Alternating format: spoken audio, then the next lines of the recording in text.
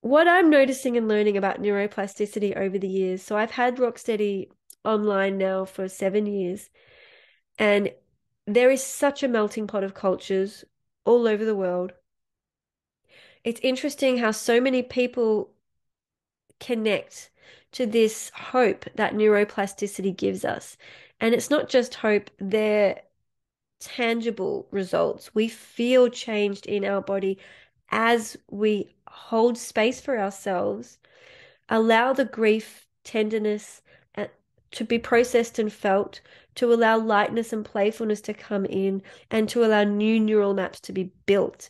It is astounding at how people are digesting neuroplasticity and using it for such a wide range of situations and sensations and symptoms.